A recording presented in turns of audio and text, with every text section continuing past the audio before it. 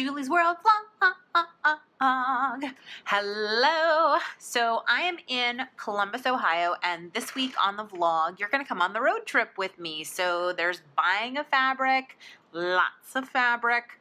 And then there's the trip here. We drove through, well, obviously through Massachusetts into, I don't even remember the route, into New York.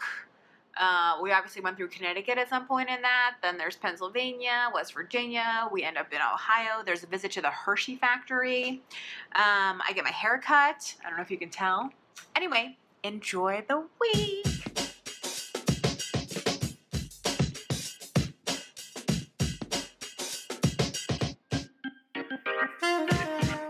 We're going to show a little trailer we put together last night, just some of the stuff we've seen, and then we're going to just show another movie that I thought would be fun for us to watch here. I hope you'll hang out, and thanks again for coming. I echo his sentiment.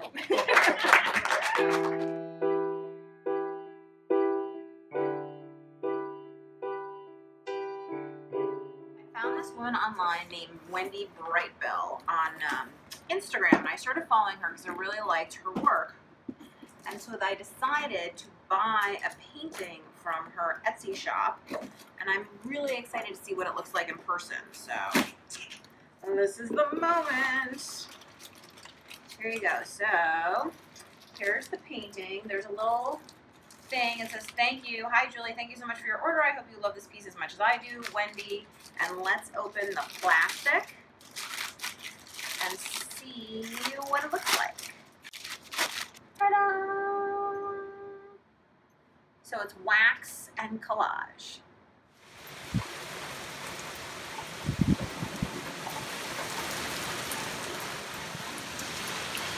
I'm uploading my podcast, and it's a sort of Star Wars themed upload. I don't know what you would even call that. Something to entertain you as you're doing it.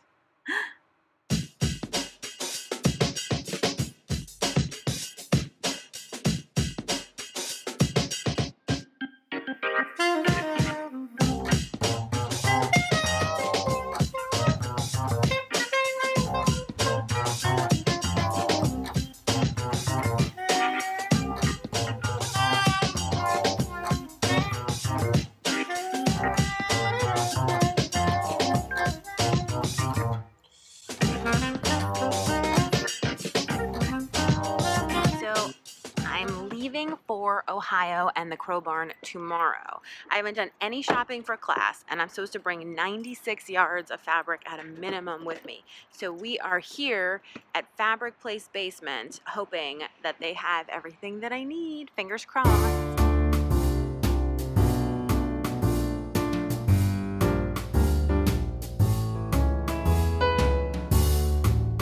Having some major sticker shock. Like, I'm losing my mind. I just spent $1,000, $1,000 on fabric for this stupid class. If this is not the greatest class of my entire life, $1,000. That's an amazing amount of money. When the bill came up, my mouth like dropped open, you guys. Well, now it doesn't matter that I can't buy a house because I can't afford a house. She needs to survive a mentor that understands and sees that there is hope and love and belonging. Tell our team your stories. And that is not an easy thing to do. So last night we went to this fundraiser for My Life, My Choice, which is a great organization that helps girls who have been lured or trapped into basically the sex trade. So it's, I mean, terrible, heartbreaking stories. I cried last night where young women who are 15, you know, and that's when they get out of the life, not when they get in. And this is a problem, as one mother said last night, you know, she's a white upper middle class woman, and she said, if you think this can't happen to your family, you are wrong. So it was heartbreaking. I gave money. The evening was very nice. It was dedicated to my father and his memory. He had been on the board of the organization and given a lot of money, and started a fund actually to help them out as well. So it was a good and moving night all around, but it makes me so mad at why are these horrible people out there who do this to these young girls. I don't understand the psychology of it. Anyway, so, and then in other news, I'm just getting ready to pack up and head out of town. So I just got my nails done. I went for a kind of like, I don't know, purpley, bluey gray or something like that. So I'll have perfectly nice nails for the rest of the trip.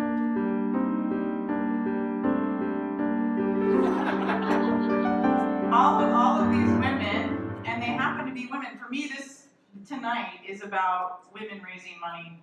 When I came to visit the women's lunch place a couple of months ago with Jody and Sarah, our general manager at Oleana, the first thing on my mind was, everybody's got to see this.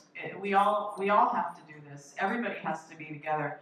This is the first time ever since all of our businesses have been in existence that these ladies are coming together and working together, so they all are responsible for running their own dining room and their own kitchen.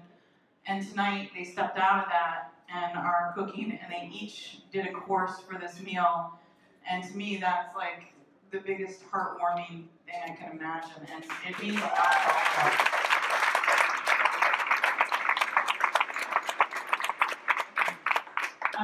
us. So the good news is that we made it to Tarrytown, so we're just outside of New York City.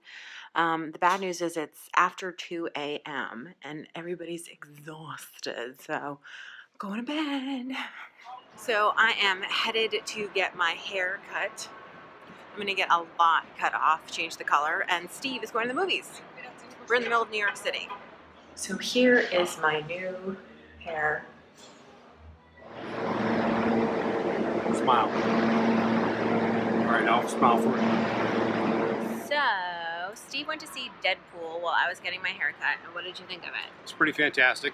We will definitely go see it again. Was it as good as the first one? It was better than the first one. Wow, better than the first one. So I'm enjoying my straight hair, although I seem to have fuzzed it by leaning on Steve, so.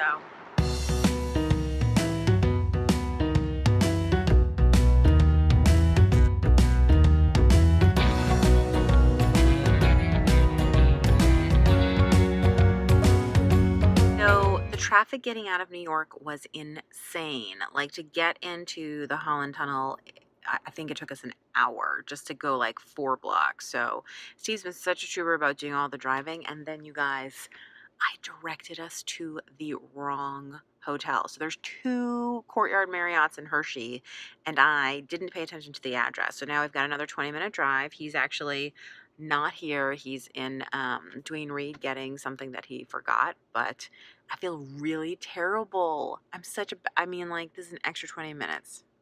We are here at Hershey's Chocolate World! Yeah!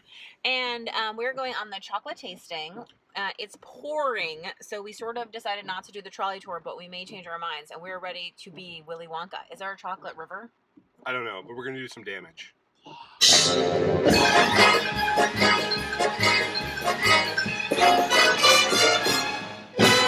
Steve, you ready for just a little snack? Yeah, the tour's over. We're going home with this.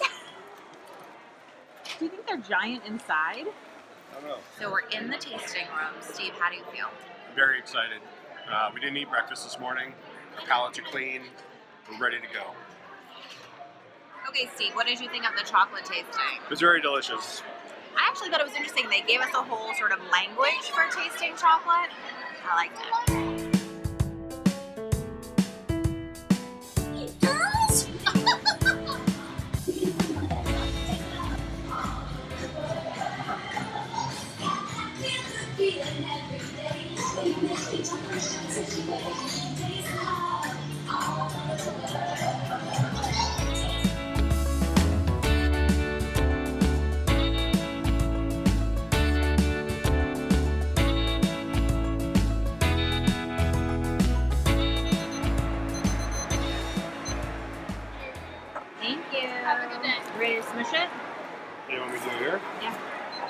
I don't know if I can. Hold the cardboard. Giant hand. Oh, look at that chocolate piece. Good job. Uh-oh. Steve, this is not going well. Eat! Hurry!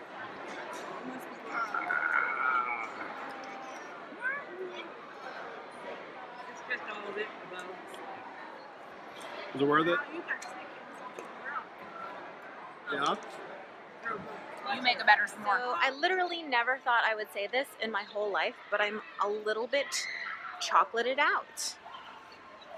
At least it's not raining anymore, but you know, we haven't eaten anything except for chocolate, so I kind of feel like I need something savory and maybe a vegetable.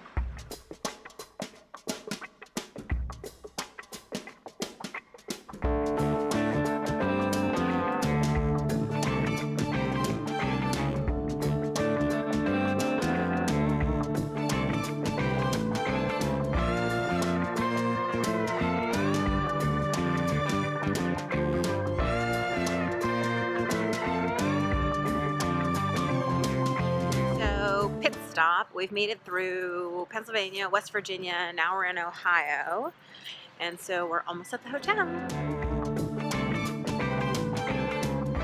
Rocking some 80s volume in my hair apparently today, but we are gonna meet my friends Joe and Joe for brunch, so I'm really excited about that. But first we're gonna do some errands, try to find a Target, maybe a Whole Foods, you know, all the good stuff.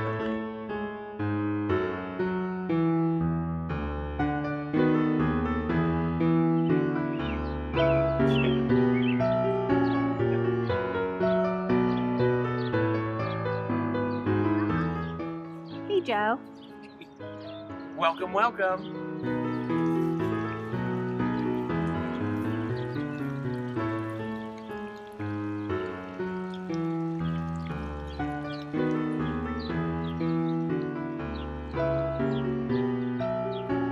It was the first night at the Crow Barn. There was setup, and then we had dinner. I'm not allowed to take photos or video of anyone else's stuff. I can take some photos and stuff of mine, but I'm also really not supposed to take video, so I don't know how much vlogging there's going to be frank. I'll do my best. But it was really good. I didn't cry yet. And I sort of unpacked. I went to Walmart afterwards and I bought a table and some containers and some other stuff that I'm going to need for class, clearly. But I'm sad to see Steve go. We had a really nice time with Joe and Joe earlier today, and I'm nervous and excited about tomorrow. Thanks so much for watching. I am teaching a couple classes in person coming up, so you can check that out on my website. I'm teaching in England. I'm teaching 2 different classes in Massachusetts. Yeah. Oh, and I'm going back to Whimsidoodle, yay, in Florida. So check that out too. Thanks so much, and I'll see you next week.